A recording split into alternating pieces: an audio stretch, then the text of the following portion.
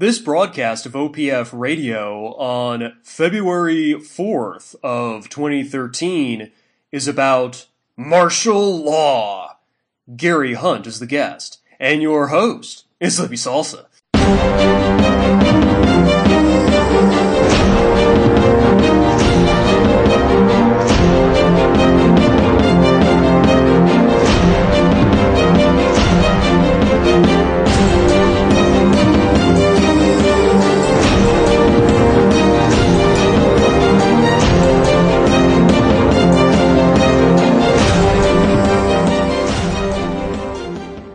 And that was Ashley Allisiz's A Dangerous Situation. Good evening, ladies and gentlemen. You are listening to Outpost of Freedom Radio. It has been a common fear amongst those within the Patriot community that with the growth of the American police state, it was only a matter of time until a condition of martial law was overtly enacted. However, does it really benefit the enemy rebel government to place Americans en garde in order to push their tyrannical agenda? Are military checkpoints laced with concertina wire, filled with armed soldiers asking for your papers, really a realistic expectation? Or is perhaps the entire notion of a governmentally imposed martial law simply a myth? Now, with that said, let us turn to our guest. Gary, are you with us? Yes, I am. Good evening, Sleepy. Good evening. All right, well, let's just go ahead and jump into it. Gary, what is martial law? Well, by definition, martial law, named after the god of war, Mars, pertains to war or military. There's some interesting historical quotes, dictionary-type quotes that talk about it, but in every case, it has to do with a military government being put in place. So it's not a civil government, rather a military government, or what happens a lot in South America or other countries in the world where military actually rules partially, temporarily, and martial law tends to be temporary. And so it's got a specific definition, and that's kind of what we're going to talk about tonight. All right, well, why is the Patriot community so concerned about martial law? Well, I'm not quite sure. I've seen the term bantered around so much. Some people claim we've been under martial law since the Civil War. Others use the War Powers Act of 1917 and the subsequent revisions to it in 1933. To claim we're in martial law. In fact, I wrote an article, it was called Martial Law ? And it had to do with the doing away with the gold standard, which some people were suggesting was martial law. But martial law is kind of the phrase that's used to define a line in the sand, where when they declare martial law, pick up my rifle, and we're going to town. And so it becomes, we'll say, a benchmark, the starting point, SHTF day, shit hits the fan day. Everybody expects it to come. It's going to happen. But, you know, again, that's what the program's about tonight. Is it really going to happen? Are we going to see a declaration of martial law? Okay, well, first things first, why is martial law dangerous? Well, martial law in itself isn't dangerous. Violation of the prescribed rules under martial law can be, because it does dispense with the judicial or due process aspects of law, that punishment can be arbitrary for looting or anything else. It can be implemented in almost any manner. It's dictatorial in its nature, and as I say, it's under military authority, so all the civil elements of government are set aside with martial law. So if it were declared, it potentially is dangerous for any violations of martial law, and I would say that very possibly assassinations would be covered up by misreporting the circumstances that occurred. In I'm not going to say it was martial law during Katrina in New Orleans, but the police, the civil element, did cover up some things apparently, and they're being found out now. But things can happen, and in martial law, there would be less scrutiny than there was in New Orleans. So it can be dangerous, but it's not dangerous just because it exists. It's dangerous. The two reasons: one, if you violate the rules that are laid out, and number two is it gives an abusive authority to people that might be prone to take advantage of their power. All right. Well, why is martial law different from our current situation? Well, our current situation, we have really no military, any semblance of military governance in this country. It would be a violation of the Posse Comitatus Act. That doesn't mean that it couldn't be imposed on us, but in fact, there's no martial law in place in this country today. In fact, interestingly, the Constitution doesn't even make provision for martial law. There are three provisions in the Constitution that might address the point, and they are Article 1, Section 8, Clause 15, to provide for calling forth the militia to execute the laws of the Union, suppress insurrection, and repel invasion. Now, that would be, in a sense, a limited martial law if they were called in to execute the laws of Union, suppress insurrection, or repel invasion would not be martial law necessarily. Article 1, Section 9, Clause 2, the privilege of the writ of habeas corpus shall not be suspended unless when in cases of rebellion or invasion, the public safety may require it. In Article 4, Section 4, Clause 1, the United States shall guarantee to every state in this union a republican form of government and shall protect each of them against invasion or on application of the legislature or the executive when the legislature cannot be convened against domestic violence. So those are the only three provisions in the Constitution that specifically allow for a declaration of emergency that could be verging on martial law. It wouldn't be a complete martial law with the common sense in the Patriot community is. It would be very limited. Now, this is interesting. One of the listeners from the chat room is basically saying that I have heard, I believe it is TN Rose says, I hear we have been under martial law since 1933. Well, what happened in 1933 is the War Powers Act was revised, and two things happened. A provision from the 1917 War Powers Act, which made it applicable to people other than citizens of the United States, end quote. And in 1933, it was changed in that other than citizens of the United States was removed from it.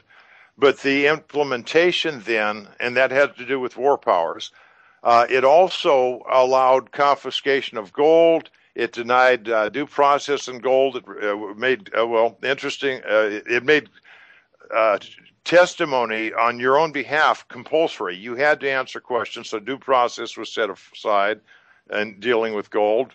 So certain things were set aside.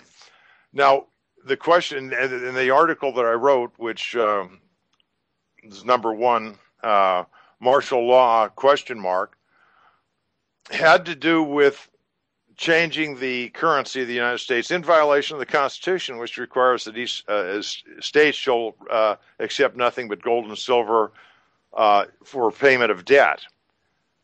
So it wasn't really martial law. I mean, a lot of people back in the 90s talked about it as if it were martial law, but it doesn't meet the standard or the criteria that is necessary to satisfy the definition of martial law. It was a suspension of a provision of the Constitution. In fact, in 1973, let me find it real quick. The Senate did a report on suspension of Senate Report number 93-549, November 19th, 1973. And they determined, since March 9th, 1933, the United States has been in a state of declared national emergency. In fact, there are now 4 presidentially proclaimed states of national emergency. In addition to the national emergency declared by President Roosevelt in 1933, there are also the national emergency proclaimed by President Truman on December 6, 1950, during the Korean conflict, and the state of national emergency declared by President Nixon on March 23, 1970, and August 15, 1971. So there were 4 provisions, declarations of national emergency. However, none of them implemented military authority within the United States, within the country. So they were national emergencies, and they were declared under the provisions, loose interpretation of the Constitution, but they are not martial law. So the misconception is to assume that when the government declares an emergency, remember Korea was the first non-declared war in this country, so it was a national emergency that had nothing to do with our nation, but had everything to do with South Korea. So they declared an emergency to give them the authority to send troops over there to fight a war that in violation of the Constitution. But again, it's not martial law. It's only a misnomer to call it that.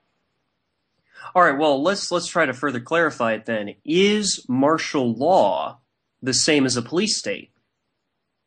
Not if we look at the distinction between the definitions of the two. A national emergency, for example, gold was leaving this country. According to McFadden, tons were being shipped out of New York Harbor every day.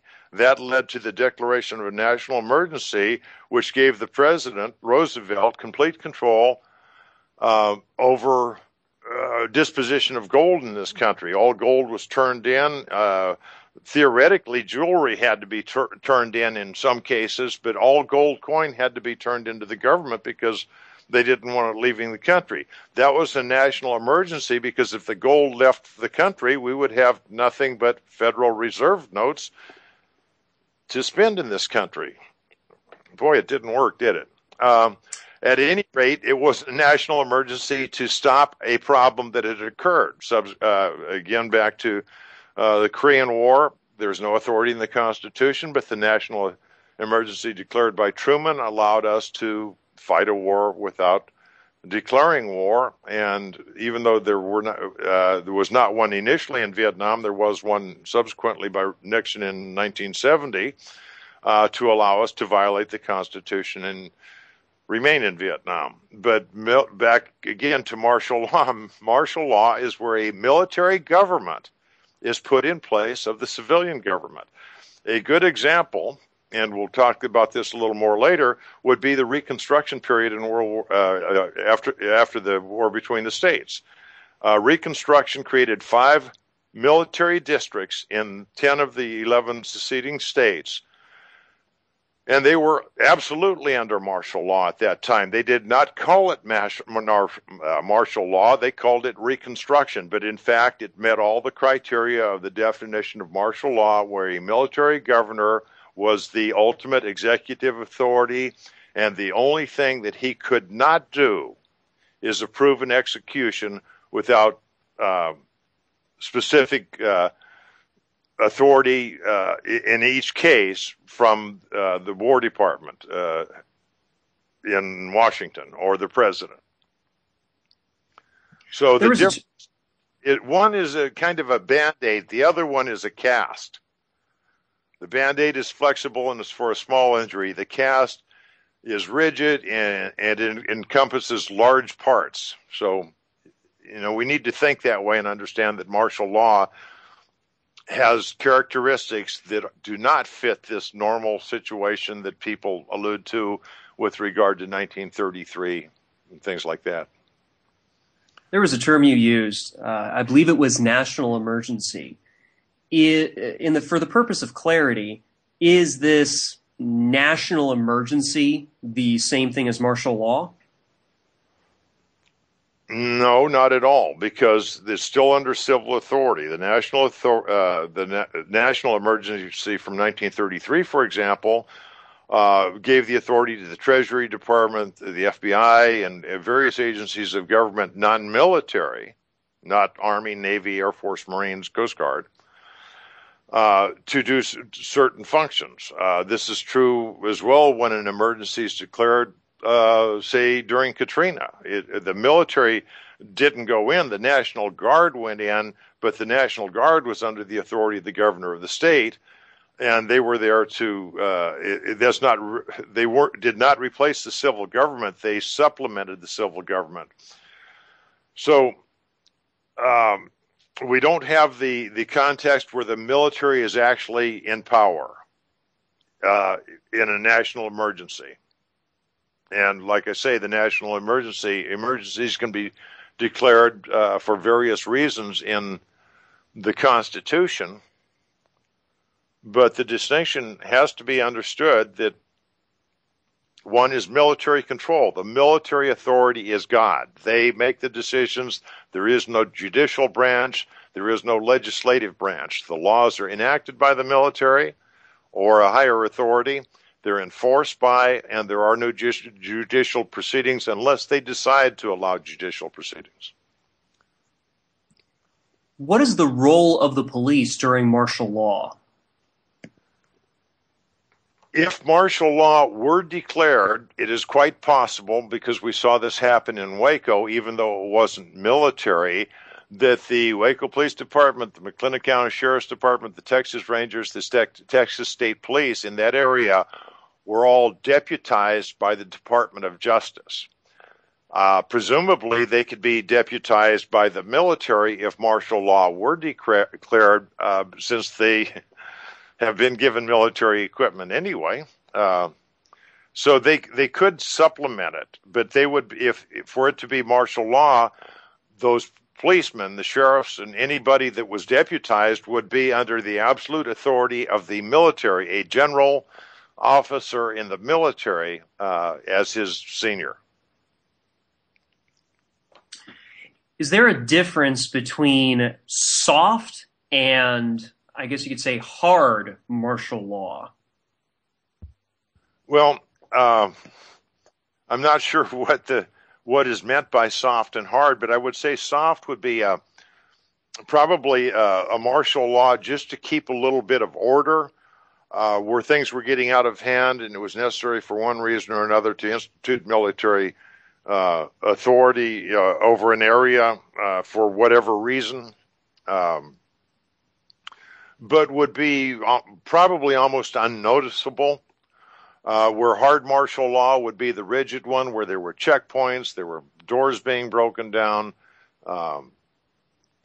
and absolute military authority with a total disregard for any civil laws that had been enacted. How do you determine if you live under a condition of martial law? I think that it would be quite apparent, as it was in the South, that people were identified by the military districts. They had to sign in, get their papers. The regimentation that would come under martial law would be the same regimentation that was in effect in World War II in Europe, for example, when we went into France. And especially to Germany, everybody had to register with the military authorities. They were told what they could and couldn't do. You would see tanks, you would see troops all the time. You'd probably see bivouac areas, since they can't quarter them in houses, based on the Bill of Rights. It would be very apparent that the military was in control of the situation, and I would expect that regardless of if you'd done anything wrong or not, you would be a little apprehensive walking down the street. How would martial law be declared? By the Constitution, it would require the legislative branch of government, the Congress, to declare martial law. Now, the President, however, has declared national emergencies, and so we really don't have a test. Reconstruction came out of the Congress. The president did declare martial law in Washington, D.C., only in Washington, D.C. The Congress did not object, at least from what I've found in researching that period. The Congress did not object, but since Washington, D.C. falls under Article 1, Section 8, Clause 17 of the Constitution, it's not treated as a state. But there was concern during the Civil War. In fact, Washington, in many of the books I've read recently, there were more military by far than there were civilian people in Washington, D.C. They were bivouacked in vacant lots and everything. But with the exception of that, the only thing that approaches martial law in this country would be what occurred in the South during Reconstruction. Why would the government not declare martial law? Now, if we're looking at the current period where everybody's talking about the government's going to declare martial law, and this is where it becomes apparent that we won't see a declaration of martial law. There are countries pretty much divided between, I hate to use the terms, Democrats and Republicans. Republicans being generally on the side that most of the Patriots are, the Tea Party, the Ron Paul supporters and all that. We're seeing those lines tending to evaporate now and a readjustment going on, but you've got equal sides. Now, if they declared martial law, all the people on the conservative side would be outraged that the government saw fit to do that. They would be apprehensive that they would be arrested because they opposed the government in power, which would force them, leaving them no alternative, would force them to make the determination that it's time to pick up a rifle and fight back against the government. So a declaration of martial law would be what the Patriot community has been expecting. When they declare martial law, I'm going to pick up my rifle and we're going to go do it. And so it would be a mistake to declare martial law because that would create open warfare, basically, in this country. Because we still have a lot of the pride that carried us through a couple of centuries, and I don't believe we would submit to it. So it would be bad tactic to say to be not kind. It would be a bad tactic to declare martial law. Now, what's the alternative to that? The alternative is the expansion of the police state. And we've seen that going on for quite some time. Watching the news tonight, for some reason, the Federal Bureau of Investigation was in charge of what was happening, even though the spokesman was the sheriff. They were basically in charge of what was happening in southern Alabama with this guy that had taken a 5-year-old kid hostage and put him in a container, an underground bunker. And the hostage rescue team then went in and killed the sniper, or killed the guy, Dykes. There is no federal jurisdiction there, but we're seeing the police state, and we saw it in Waco, where the FBI and the BATF and U.S. Marshal Service and all these people went down in Texas where they had no jurisdiction and set up camp. They got some military equipment from Fort Hood and set up camp around Mount Carmel Center. We're seeing a conditioning going on in this country where we more and more accept that the federal government has no jurisdiction and we don't challenge it. Now, give you an example, jurisdiction regarding kidnapping. It was called the Mann Act. I don't remember the year it was enacted, but it was a federal enactment that if you kidnapped a minor and transported them across state lines, it became a federal matter. The Lindbergh kidnapping had no federal jurisdiction. It was all done by the New York State Troopers, state police. But now we see the federal government going in foreign countries, and states, in a sense, are foreign countries to them. So this is an expansion of a police state. Now let's look at Germany back in the 30s and 40s. They never declared martial law, but that ominous police state kept encroaching on the rights of the people to the point that churches had to preach what they were told to preach, that people had to do what they had to do, and by having a religion you could be arrested. But there was never a declaration of martial law or anything like it. It was always civilian policemen that did the damage, and that's what we can expect here, just an expansion of the police state. And let's compare it to the proverbial frog.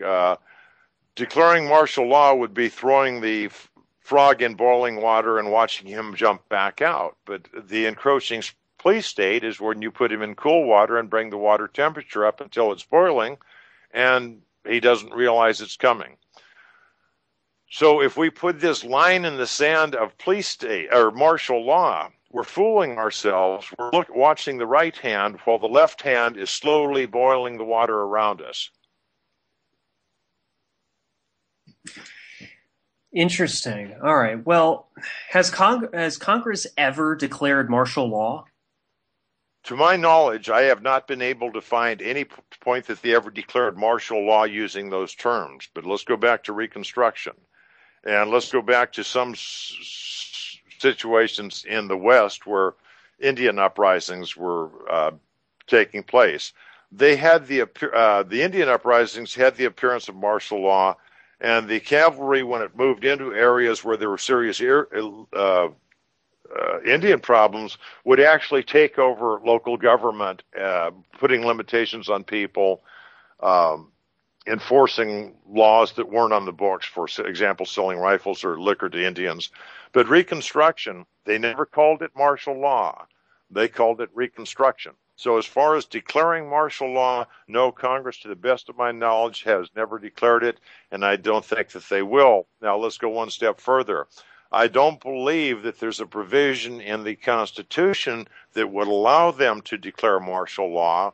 In fact, specifically, the Posse Comitatus Act prohibits it, but then that doesn't always stop the government because we had the Civil War, we had Korea. We have a lot of violations of the Constitution, so it's not, it would be false to presume that they couldn't declare it. But I can find no authority anywhere that it can be legally done, lawfully done, I should say.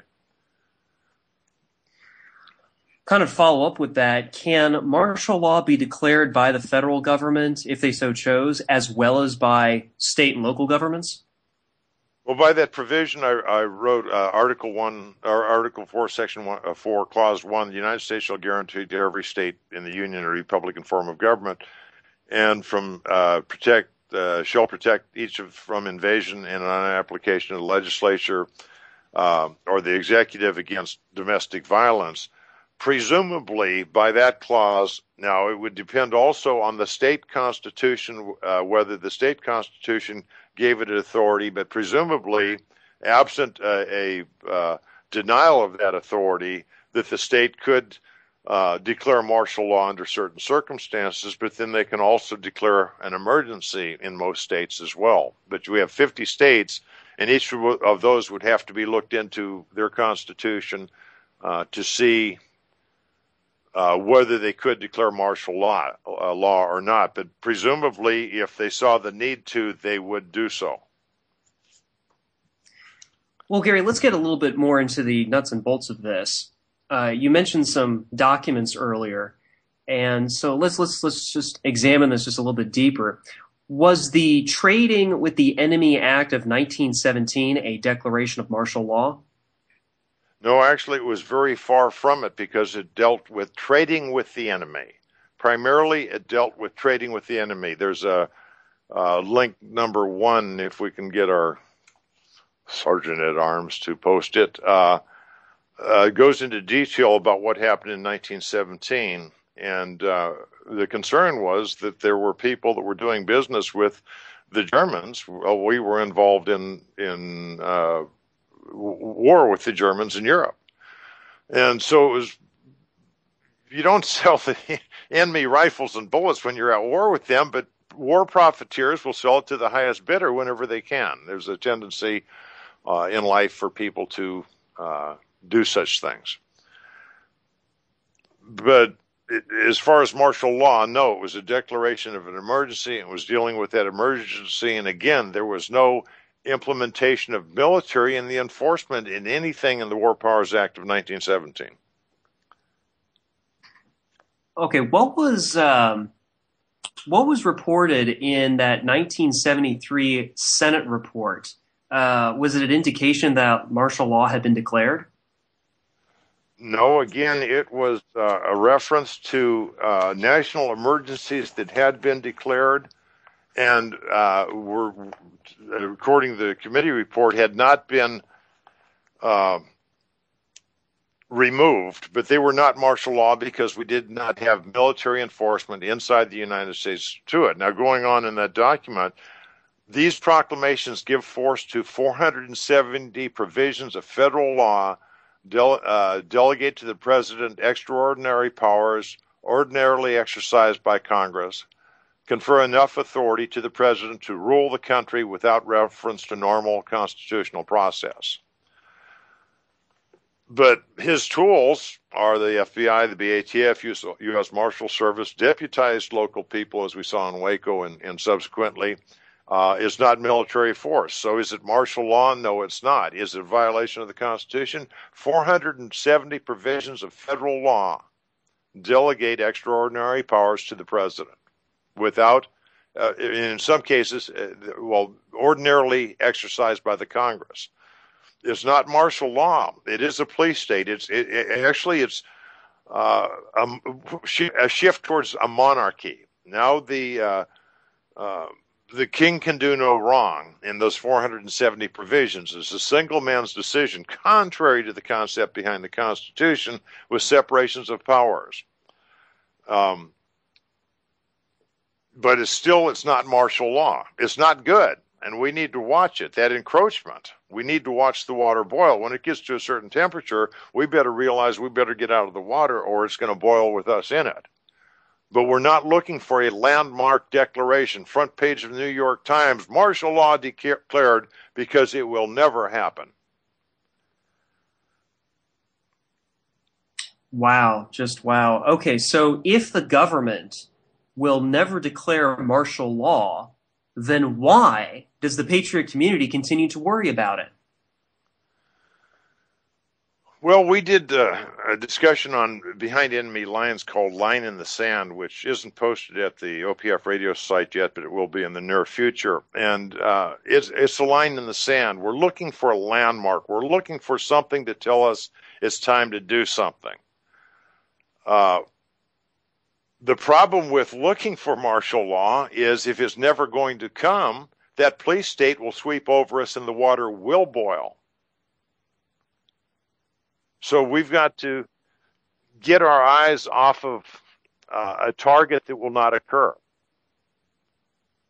and stop worrying about that and look at what's happening around us. Look at the left hand, not at the right hand, because the right hand will never show what's happening. Wow, I'm just absolutely blown away by that. And I didn't quite think of it that way before, but now that you explain it, that makes a lot of sense, that it's just an excuse to keep delaying actions that would actually help to secure our liberties. So I guess before we go to break, is martial law... Wait, let's not call it an excuse. Let's call it a misconception. It's not an excuse. People are hoping that there's a sign in the sky or something that causes them to act. So it's not an excuse. It's more of an easy way out to look for something to say it's time. Let's look at it as a misconception or a misunderstanding of the circumstances and what's happening in this country. Okay. Okay, I stand corrected. Okay, a misconception then. All right, so before we go to break, then I guess I should ask, is martial law then a serious concern at all? Well, if they were going to declare it, yes, definitely it would be. But, what we're trying to lay out in this program is the fact that it's ludicrous to pursue that as a goal. If it did happen, hey, then we would react to it as we anticipate we would if they declare it. But as long as we look at that as the goal, we're fooling ourselves. So if they did declare martial law, it would be a serious concern. However, an even more serious concern should be the encroaching police state that is daily, almost, at least while Congress is in session, expanding that police state. Look at the federal government encroaching on the right to keep and bear arms that's going on right now. And it's not a matter of when they come to get your guns, because when they come to get your guns from you in your house, that will be your last stand. That will be your only stand. We need to be fully aware of what's happening now and begin preparing to deal with that. So we're going to go to break now? Yes. Just as the police in my neighborhood are coming by, it's all too appropriate. So, ladies and gentlemen, we're going to go to a break, and we'll be right back. Good Talk Radio takes a lot of effort to make it successful. It is truly a labor of love to bring high-quality episodes of OPF Radio to your digital music player. However, we do need to meet our operating expenses. We are completely independent media who are entirely supported by our listeners. So we are not beholden to either corporate special interests or unscrupulous advertisers who would use us to push their products. If you believe in our mission to bring original and useful material to the Patriot community, please consider making a donation today. Thank you so much for making this outreach effort worthwhile for all of us.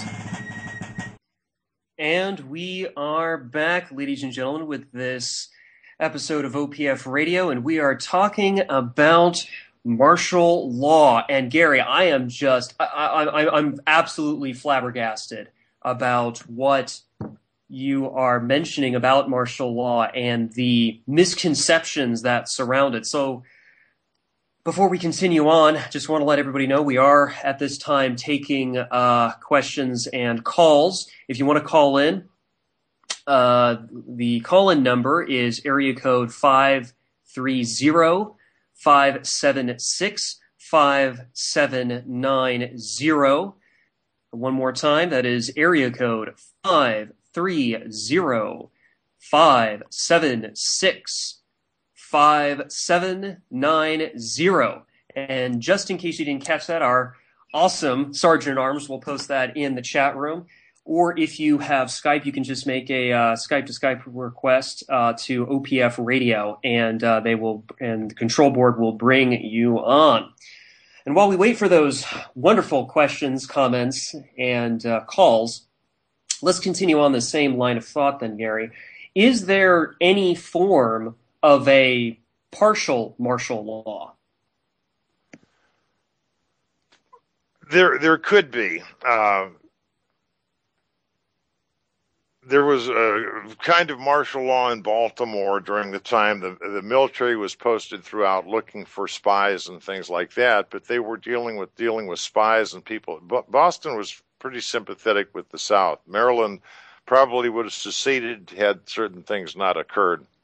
So there was kind of a partial martial law imposed on Baltimore only, not all of Maryland.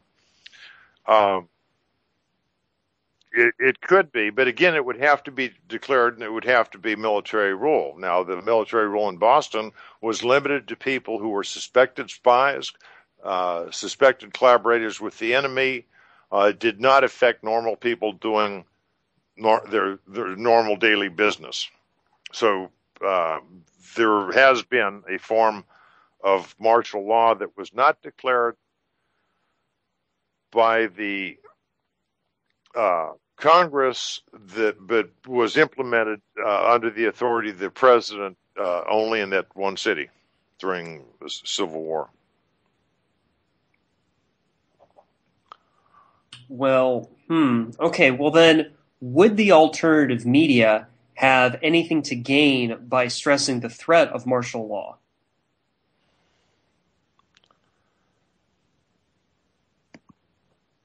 Attention? Hard to answer. I mean, let's look at it another way. Would they have anything to gain by claiming the Martians were coming? maybe some level of sensationalism, a carnival-like atmosphere, perhaps. I don't know. I mean, it just seems a little bit odd to me. That's all. Attention, if we look at history, martial law has not been declared. If we look what's happening in this country today, martial law is not being declared. It's not even close to being declared. If we look at the 470 provisions that were talked about in 1973, I think that we could probably multiply that by a factor of 5 or 10 to 2 to 5,000 provisions of the provisions in acts of Congress have transfer to the president certain executives authority that is extra constitutional. So maybe we need to start looking at the sacred document called the Constitution and what has happened to it. And if our Constitution is being decimated slowly, a little at a time, isn't that boiling water? If it is, maybe it's time for us to restore constitutional government. And that would be to the keeper of the chat, number 5 and number 4. But unless we decide to do something, that police state is going to overwhelm us to the point that the Constitution has become a piece of scrap paper. It's being chopped at a bit at a time. It's been chopped at since 1917. It was chopped down a little bit, but that was restored after Reconstruction back in the 1800s. But it's being decimated slowly. And our concern should be the decimation of the Constitution. It should not be waiting for martial law to be declared so we know it's time to act. The time to act when you start getting little cuts on you is when you get little cuts on you. It's too late to act when they cut your head off. It's don't look for martial law. Look at what's happening around you. As I said, it's time for us to declare martial law against the government, perhaps. Well said. All right, so then if the government is in fact not going to declare martial law ever, then why do they continue encroaching on our rights? To avoid having to declare martial law. That is the whole point. Why Hitler never declared martial law? He didn't have to. He just undermined their constitution.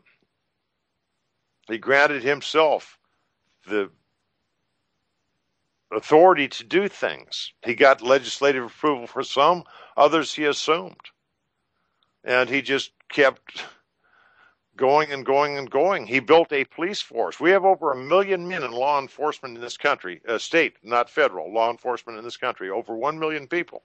If they're deputized, that's a civil force, not martial law force, but a civil force that's been deputized to enforce the laws.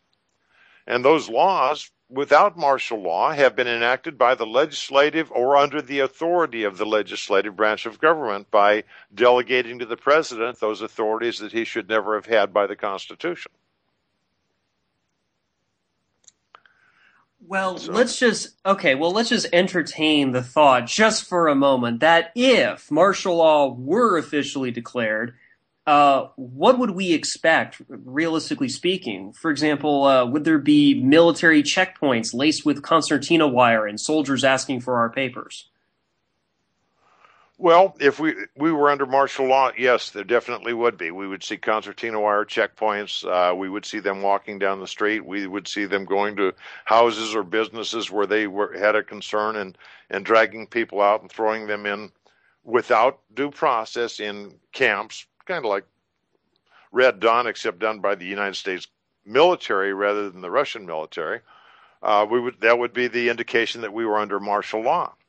But let's go back to what we're talking about. What do we see now? We see people arrested for just no crime, really. I mean, they're just arrested sometimes, and there's an alleged crime, but that hasn't met the criteria of having a grand jury indictment or anything. We see property being taken all the time. back to arrested. Go flip a cop of the bird, and he'll arrest you, even though he knows that you have a right to flip the bird at him. They steal property from people in violation of the state and federal constitutions. We have checkpoints. They don't have concertina wire, but we have the checkpoints. We're being conditioned to accept, let's call it a civil implementation of martial law, which means it's not martial law. It's a civil implementation of a police state. It emulates martial law. However, the government is still the executive, legislative, and judicial branches of government rather than a general. Okay. Well, as we kind of start winding down a little bit, just want to remind the audience that if you want to ask a question, especially if you want to call in, please do so now. That phone number again is area code 530-576-5790. One more time, area code 530-576-5790. Or alternatively, if you have Skype, put your username in the chat room, and then we can bring you on. Or you can just look for OPF Radio on Skype and make a contact request, or just simply type your questions into the chat room. Or if you do want to come in on a call-in call, but that would be a toll call for you, and you don't have Skype, you could leave your phone number in the chat, and our control panel will call you and bring you into the conversation. Yes. All right. Well, let's continue on while we wait for those. Would surveillance be increased under martial law? Oh, I got to think about that. Could surveillance be increased beyond what it is now? We now have drones in the sky. They'll be putting machine guns on them in the near future, and then maybe rockets after that. And see, there we go. This is not a martial law enactment with the drones. This is police state. So the difference is we don't have military government. We have a civil government, the one under the Constitution, even though it's violating that very Constitution. But we're getting, how much more surveillance can you get? They use surveillance. Apparently the FBI used borrowed some tricky surveillance equipment from the military in that thing in South Alabama where Dykes had that 5-year-old kid in a bunker with him. And they were able to see in there, and apparently Dykes, from what I've heard on the news, Dykes didn't even know that he was being surveilled at that. So if they can borrow it from the military, again, they did it at Waco. They were using military equipment for surveillance and, the heat sensing stuff that was available back in '93. But again, the difference is martial law is military government. Police state is civil government. And we've got the civil government, and there's not much more they can do with regard to surveillance than what they're doing right now. They can tap your phones under the FISA if they assume that you're talking to foreigners about something that might be terrorist related. The NDAA expanded certain authorities. They can't open your mail now, except from what I understand, they can unfold up to 7 pieces of paper still in the envelope by using light.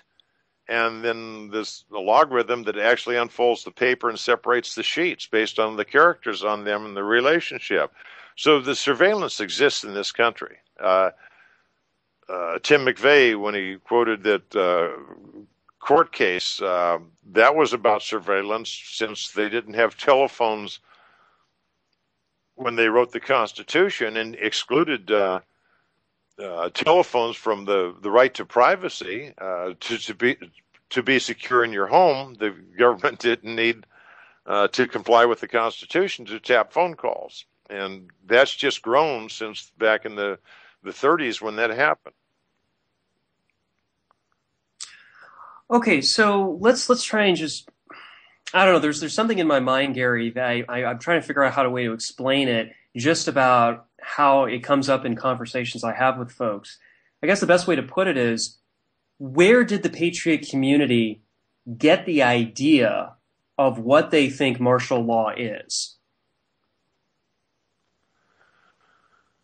I have no idea. It's hard to say because I've heard it back in the 80s, and so I started looking into it, and like I say, it was being talked about when Gene Schroeder wrote an article back in the 90s, and I talked to Gene on the phone, got his article, got some of his research paper. It was back in 94, and talked with him, and I don't recall Gene calling it martial law, but everybody was calling it martial law at the time. And it had to do with the bankruptcy of the United States, or actually to forestall bankruptcy by keeping the gold in, the 1933 Act. But somehow it's picked up a momentum. Martial law, it's a nice flowing thing to say, I guess. And so people have used it as a benchmark that probably shouldn't properly be used as such. We need to be honest with ourselves about what is going to happen. And as long as we pursue this goal of martial law, we are setting ourselves up to be imposed upon by a police state, and we won't even know it until it's way too late. Okay, so I'm trying to think of the takeaway from this then. Would it be accurate to say, or that the upshot of all this is that martial law is nothing more than a myth? I think that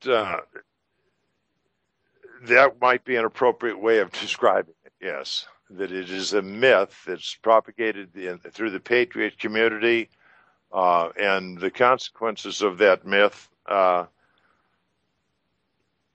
basically we have dropped our guard. Our guard is down because we're waiting for something to happen that will never occur, and we're not looking at what's happening around us now. There's a lot of things happening, and I'm going to throw some numbers out for for Cav to put in there. 12 and 13. Sons of Liberty 14, a link he's going to put up, talks about our relationship with government and what to do if the government breaches that contract that created them, which is called the Constitution. There's another one following that, Sons of Liberty 19, which talks about the value of freedom. And we need to consider what freedom is worth. Now, I think a lot of people don't understand what freedom is, but we need to understand its value at least. And then we need to start looking at other aspects. And speaking of police state, there was an excellent article written by Roger Roots called Are Cops Constitutional? And that's number 10. If you understand what cops used to be and what they are right now, if you look at what's happening, if you get a tear in your pants and it gets a little larger each day, you really don't notice it until your knee sticks out, I guess. We got to realize that our knee is sticking out. When you read Our Cops Constitutional, you'll find out that the implementation of the police state has all the appearances of a military state now, with the equipment and everything, but the civil government is still there. So we don't have a declaration of martial law. We don't have de facto martial law, but we, in a way, really do have martial law in this country today. There's another one, number 9, that talks, what do we do and when do we do it, that you might want to consider. There's another, that's number 9. Number 8, the 3 boxes. We think that we've got, this goes back to the Constitution, the decimation of the Constitution, the 3 boxes. And I leave the soapbox off intentionally from that article. 9 and 8, Kev. We've got the jury box and the ballot box. And they've both failed us, and we've seen that with the way Ron Paul and his supporters were treated in the last primary. We've lost it in the jury box because we no longer have a right to judge the law as well as the fact. And we've seen that justice is, the evidence is controlled by the judge, who can testify is controlled by the judge. So we've lost the ballot box and the jury box, and that leaves only the ammo box. And we need to start contemplating that the last box is our last refuge before we are completely under a totalitarian state.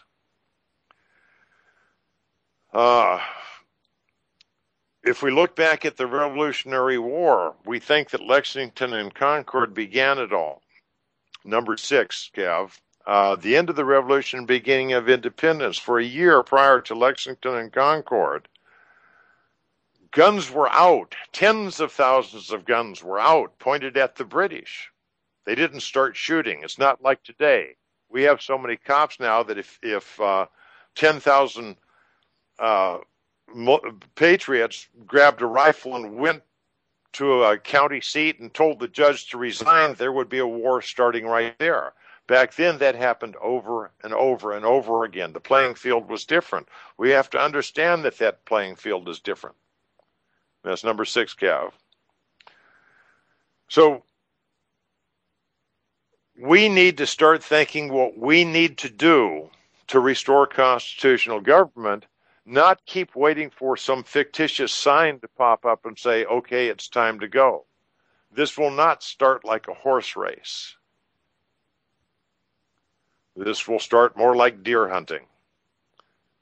And it's important that we understand that and get rid of this fallacy, this myth. They're going to declare martial law, and then we know it's time to start fighting. So if we're hearing you correctly, then it's not like the big kickoff point as if it's, say, Lexington and Concord 1775. It's going to be more of a slow ramp up then. Well, it's going to be a slow ramp up. Excuse me, is a slow ramp up. It has been a slow ramp up for quite some time. And we can go back to the Civil War and the 14th Amendment in particular, where a tool was given to the federal government to begin treating all of us as federal citizens subject to the federal, not the state government. The ramp was at a very slight incline at that point, but that ramp is getting awful damn steep right now. In fact, it's approaching straight up. And we're going to fall off unless we jump off and start doing something about it and bring that ramp back down to where it's supposed to be.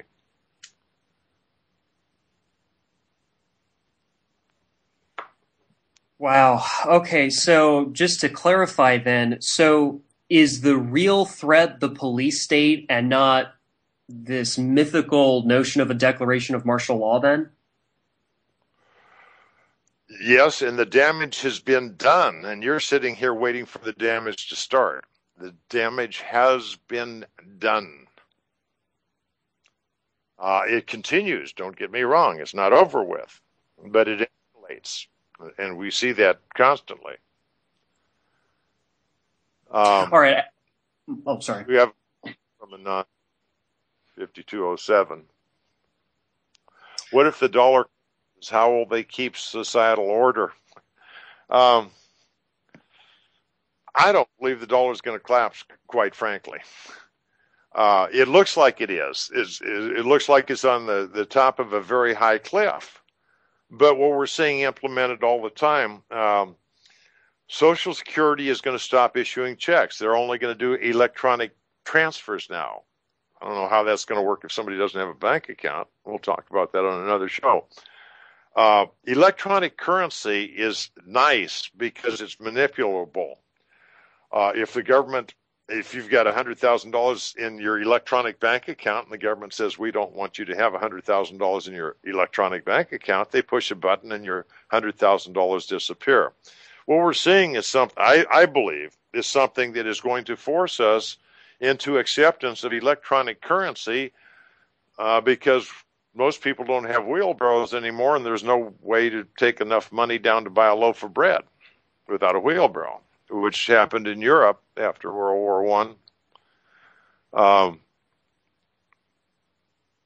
I think it's a well-designed plan to force transition to electronic currency. Now, we used to have M1, M2, and M3 as indicators in the financial market. Now we have M4 and M5. Now, I guess M6 and 7 and 8 are going to come along sooner or later. But the idea is they're creating a cliff, and then they're going to come and save us.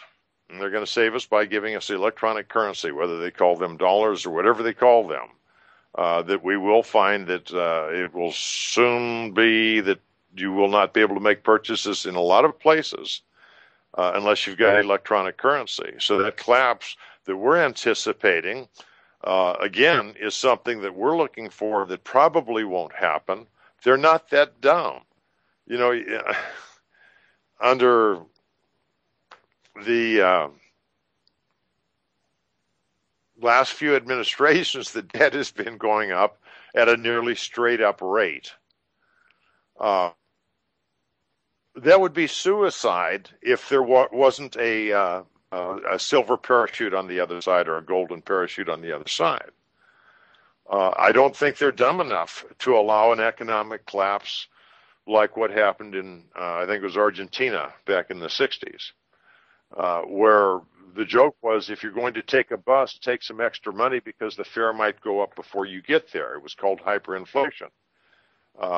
Quantitative easing is a way to adjust the rate of inflation by restricting the flow of new cash into the marketplace. So they're controlling it. But it will get to a point that it will have to be a solution. And I have no doubt that it's sitting on some congressman's desk right now, just waiting for somebody that controls him to say, okay, it's time, submit that bill, and we'll convert to electronic currency. So all these landmarks we set for ourselves, when we set a benchmark and say when the economy collapses, hell, it started collapsing 5 years ago. How far are we going to go? Let's deal with what happened 5 years ago. The economy is collapsing now. And before they pull that parachute out, let's do something about it. Let's not keep looking for the next step, because they ain't dumb and they've thought of the next step, and they will appease 90% of the people of this country when they say, okay, go down and get your card at the local IRS or bank or somewhere, and they will transfer all your currency electronically onto it, and you won't need pockets in your pants anymore. Yeah, and see, that's that's the thing, especially considering the notion of the full-blown socioeconomic collapse. I'm very well aware that if you consider it in a vacuum, it would be mathematically impossible for the system to continue. However, I think what a lot of folks are missing, and even libertarians who usually kind of harp on that particular theme, is that you have to consider that the central bankers are literally magicians. So it wouldn't surprise me at all if they just kind of spread out the effects of hyperinflation or QE infinity or whatever to the point where it wouldn't totally tank the economy, in the sense of something you'd read in a piece of survivalist, like a survivalist novel, like a piece of fiction, where the grid goes down, et cetera. It's very, since they're magicians, they would stretch it out, and thus the police state, the incremental police state thing would keep on going. Actually, we did have a question from the listener chat room, Gary. Is it possible that the government would implement or could implement martial law without actually declaring it? Well, the distinction, again, requires a military government. If Obama is willing to turn his authority over to the generals, he is doing some cleaning up in the higher-ranking officers, apparently.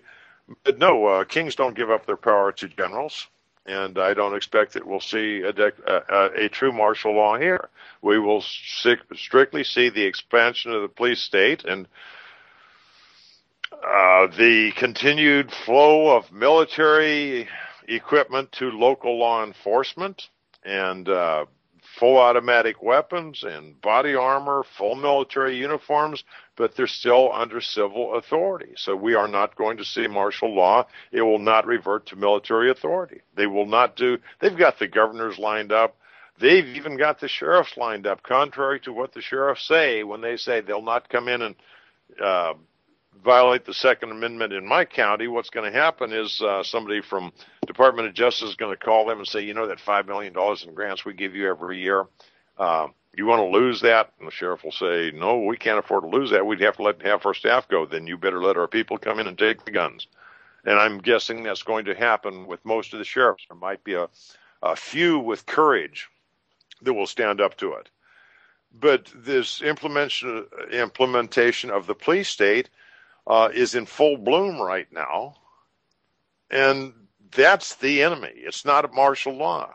It's not going to be martial law. It's going to be so tight a police state that you can't turn without permission. And unless and until we do something about it, and when I say do something about it, you know, it's called take the initiative, because that screws up the other guy's plans. If he's moving along one line and you disrupt that line somehow, he's got to back up, regroup, and come up with a new plan. But as long as his plan flows smoothly, he can anticipate reaction to it. It's an unanticipated reaction called us taking the initiative that will put a stick in the spokes of what we see progressing across this country today. There was a rather interesting, Brandon, can't remember his last name right now, wrote a short story, a fiction one. He was talking about getting the press to tell the truth. And what was happening, and this is along the lines of the plan, what was happening is people were going out and assassinating reporters who took the government side and lied to the people and would not give the truth of what was happening. Now, after a couple of those died, the other reporters realized something's wrong here. I'm not going to follow the government line because I want to go home to my family tonight.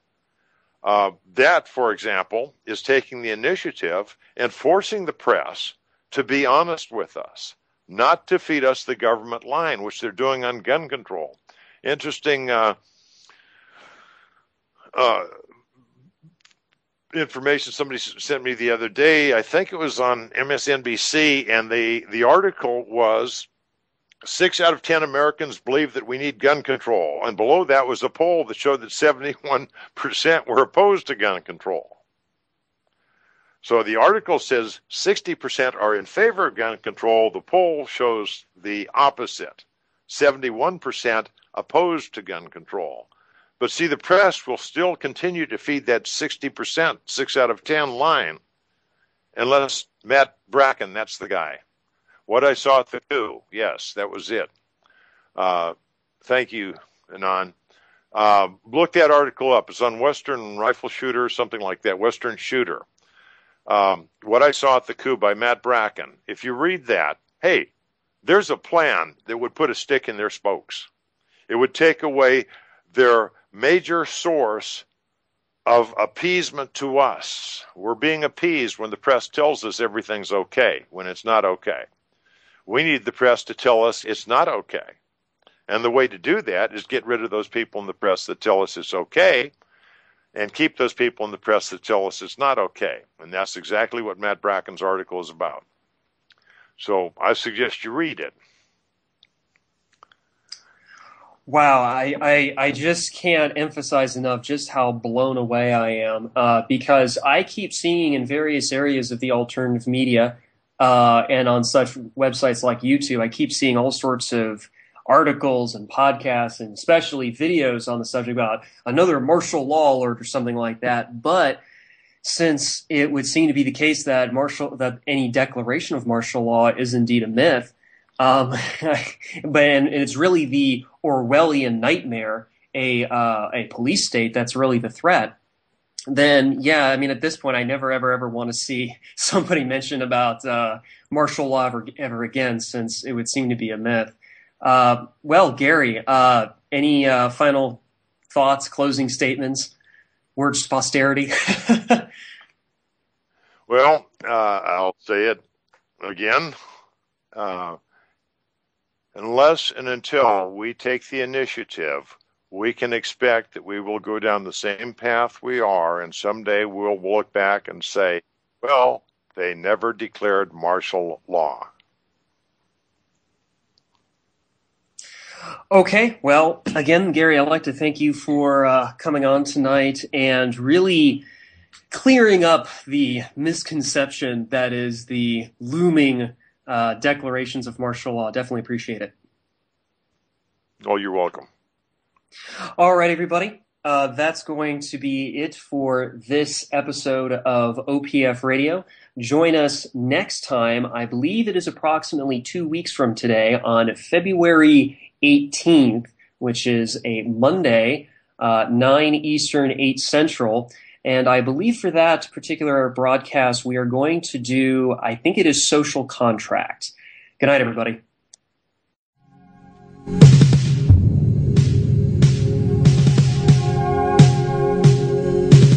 I had a dream the other night that, well, I didn't understand. A figure walked in through the mist with a flintlock in his hand. His clothes were torn and dirty as he stood there by my bed. He took off his three-cornered hat, and speaking low to me, he said, "We fought a revolution to secure our liberty. We wrote the Constitution as a shield from tyranny. For future generations, this legacy we gave. In this, the land of the free and home of the brave. The freedoms we secured for you, we hoped you'd always keep. But tyrants labored endlessly while your parents were asleep. Your freedom's gone, your courage lost, you're no more than a slave. In this, the land of the free and home of the brave. You buy permits to travel and permits to own a gun, permits to start a business or to build a place for one. On land that you believe you own, you pay a yearly rent, although you have no voice in saying how the money's spent. Your children must attend a school that doesn't educate, and your Christian values can't be taught according to the state. You read about the current news in a regulated press, and you pay a tax you do not owe to please the IRS. Your money is no longer made of silver nor of gold. You trade your wealth for paper so your life can be controlled. You pay for crimes that make our nation turn from God and shame. You've taken Satan's number. You've traded in your name. You've given government control to those who do you harm so they could burn down churches and seize the family farm and keep our country deep in debt. Put men of God in jail. Harass your fellow countrymen while corrupted courts prevail. Your public servants don't uphold the solemn oaths they've sworn. And your daughters visit doctors so their children won't be born. Your leaders send artillery and guns to foreign shores and send your sons to slaughter fighting other people's wars. Can you regain the freedoms for which we fought and died? Or don't you have the courage or the faith to stand with pride? And are there no more values for which you'll fight to save? Or do you wish your children to live in fear and be a slave? O sons of the Republic, arise, take a stand. Defend the Constitution, the supreme law of the land. Preserve our great republic and each God-given right. And pray to God to keep the torch of freedom burning bright.